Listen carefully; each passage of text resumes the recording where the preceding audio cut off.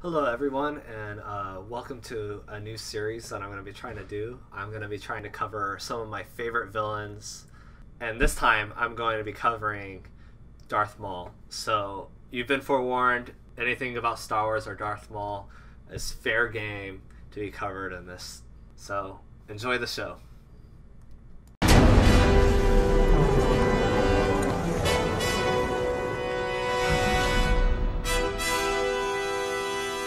We'll handle this.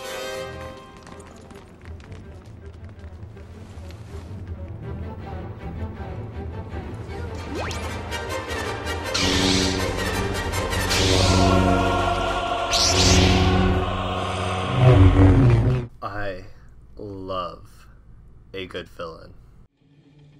I'm betting the Joker told you to kill me as soon as we loaded the cash. No. I killed a bus driver. Bus driver? What bus driver? I think it's what makes or breaks a show.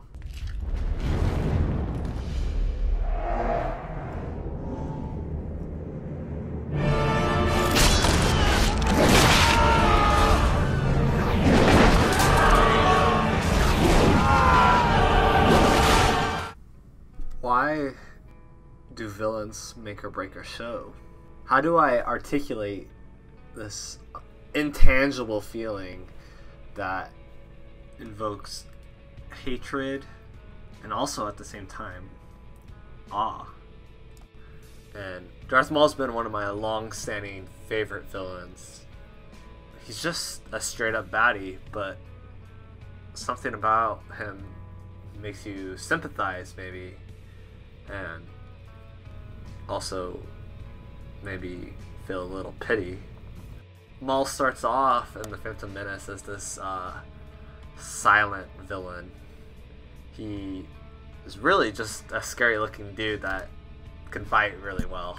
We don't really know much more about him than that at that point in time.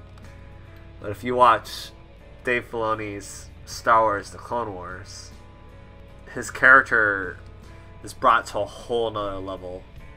His hatred for Kenobi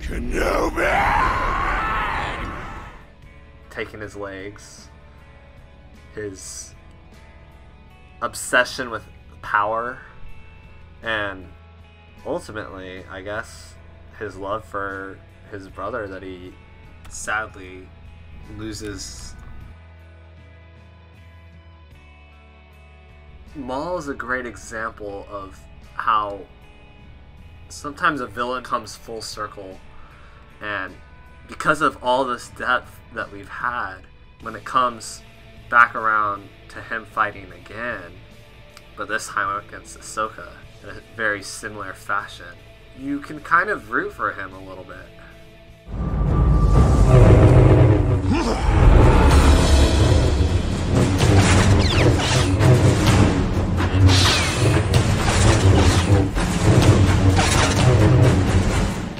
Maul's this character that's just gone through betrayal and loss over and over in his life, and unlike his nemesis, Kenobi, never learns from his mistakes.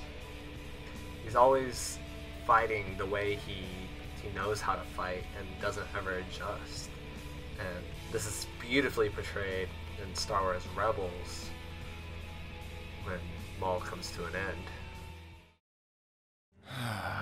Look what has become of you. A rat in the desert. Look what I have risen above.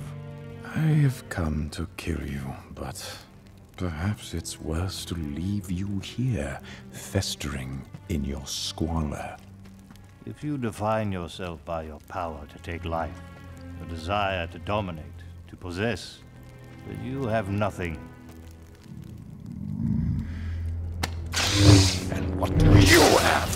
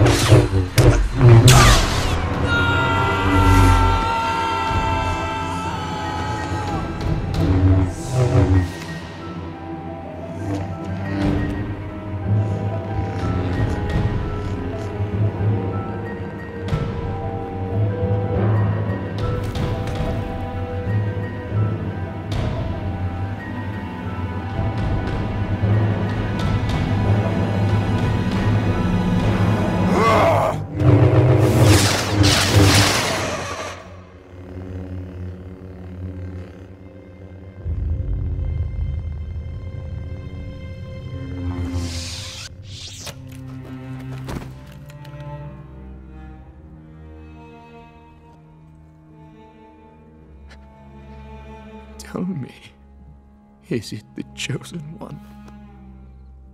He is. He will avenge us.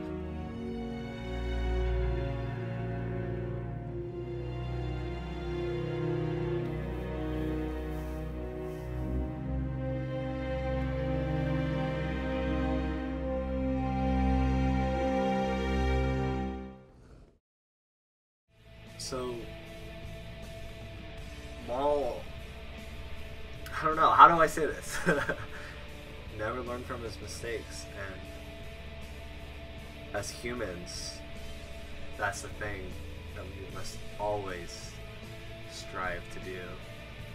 I feel like I wrote this as such an emotional piece throughout this, and I was originally going for like a badass like kind of vibe. Like I wanted to like show everything that like the despicable things that Maul has done, you know, and I can still show them maybe in a part 2. There's also potential for more Maul. We saw him in Solo.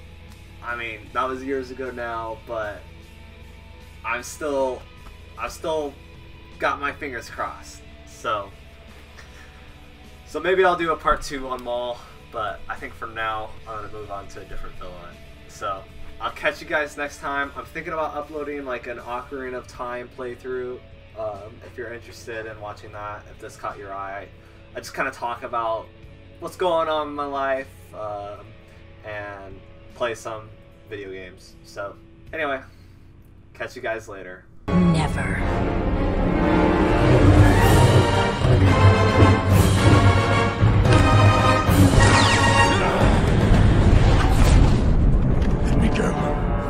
Let me die!